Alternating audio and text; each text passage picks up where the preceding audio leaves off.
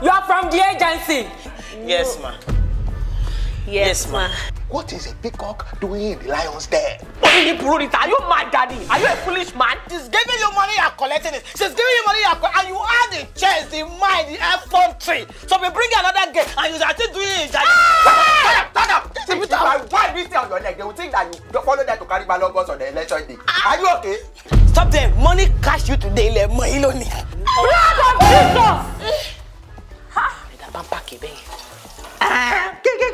We say you should keep me.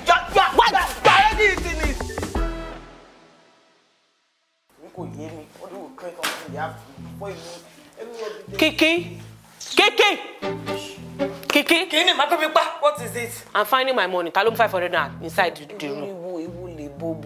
Once I'm finding my money, I'm looking for my money. Your money. What? We understand what you are saying. What you are saying, oh yeah me no. I'm finding my money. Talum 500 that is inside my pocket inside.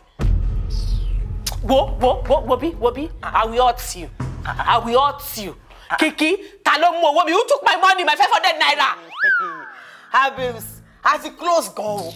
No, as it really close go. Because I remember when I first met you, Parabai, it's me that used to give you money. Sure, you know, used to beg money in my hand. So because you are going to that Foga boy, 3 Foga boys that are giving you 5 naira, 2 naira that you managed to ask for the 500. They just want to tell you what's 500 now. Give me my money. You believe this? The 500 don't see bo. That I see the bottom of your jeans pocket. Don't see she, don't see ta. Is that why you're shouting? Okay, where is this? I need it. Money there. I borrow it, Muya. Eh? You what? I borrow it. Okay, thank you. You can return it now. I need my money. Kiki Mawojue. I will look you in there. I will resemble you for face. Baby, go me. Listen to me, please. You see that money? I use it to card game. What do you mean? You borrow the money to carry game? You don't tell Shiwolota. You don't have money on carry game. Why will you borrow? That's stealing. That's stealing. And when they don't want to invest, why? Listen, it's not I wear blue shirts, short tie, and big stomach. Yes, I've been no skin to the investor. John understood me now. I use it to bet. And when they bet, when it terminates, I will give your 500 naira back. I should wait for you to tell you. You were not betting in it.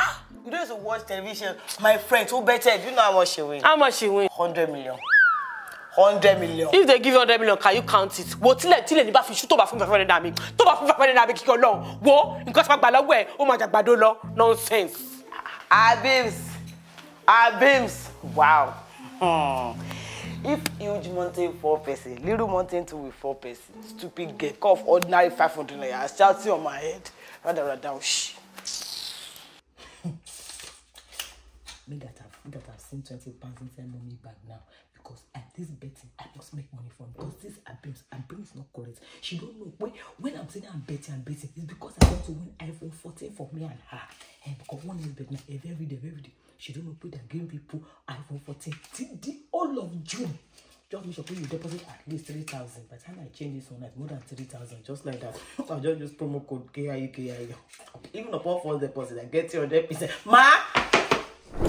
My phone question is this like who is this one?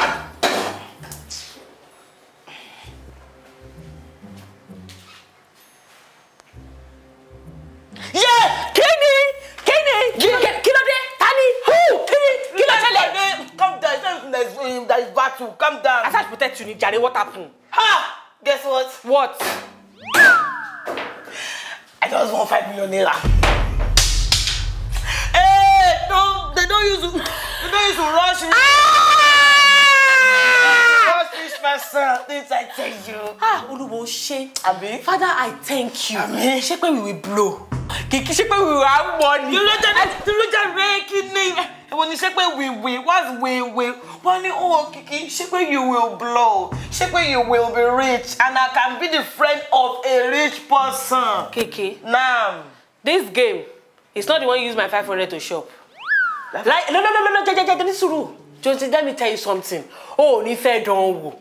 Carpenter kò ní fẹ́ fi eyín yọ̀ show. Your carpenter will know how to use teeth to remove nail. If you go, well, let me tell you something. This was supposed to be my own, but I think carpenter will dog back. Let you dog back. So if you tell me anything that is useless now, I will be angry with you. That's what they call Fitani. Come on, it's our money, John. Okay. I don't know where you are, Alex Sharma. You are the one distributing the number. Wala. Where's that? Okay, very good.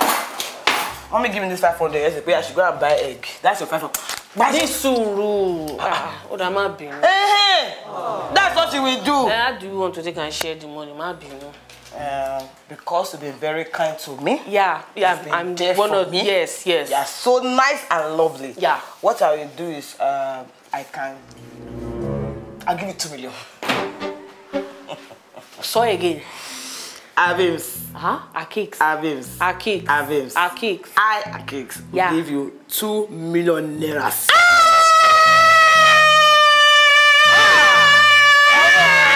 Come on.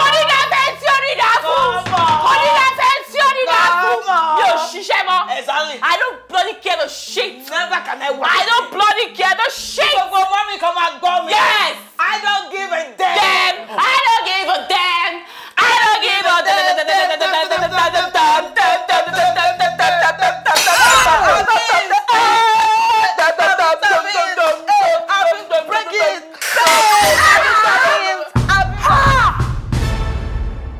My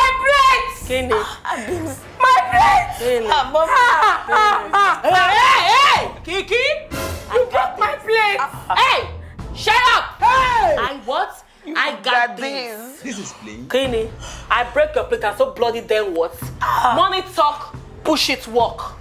Money talk, bullshit. Kenny, shut up your bloody mouth. You get it, my house. Kenny. Oh, you think I'll call you mommy? Mommy, I want weary. You think I'm going to call you mommy? Kenny, hey, quiet. Shut up there. I knew we have money. We're influential. Kenny. What man will do it? I thought you can't do. I might do it and I will eat you. Nonsense. Kilo word. Let me tell you something. I don't bloody care the shit. And out of here, I quit. What 2 million? Do you have it? You don't have it. And then for your other to be shit. Kiki, you know what? Read that message to this bloody inganga. That message for me. Hello, one family in uni. To replace how much is the quotation? It's not even China. It's not China. Congratulations. You have won 5 million free spins to stand a better chance of winning 10,000 naira. Yeah! More traffic case. Don't look it now. I said I've been pipe. You broke my plate. Oh, ma. You called me by my name. She's the one, ma. Oh, Kilo, call me. Kilo, call me. Yeah! What's my name? Mommy, what? I said, what's my name? Mommy, what? You want to see crazy? Look what you have. Hey! Stop using that soap. Mind you, care about and sleep. Where's no lubricant? Mommy, go need get what waste train. I should do. Mommy, it's not me. Mommy, it's not me. Look at me. Look at me. Mama.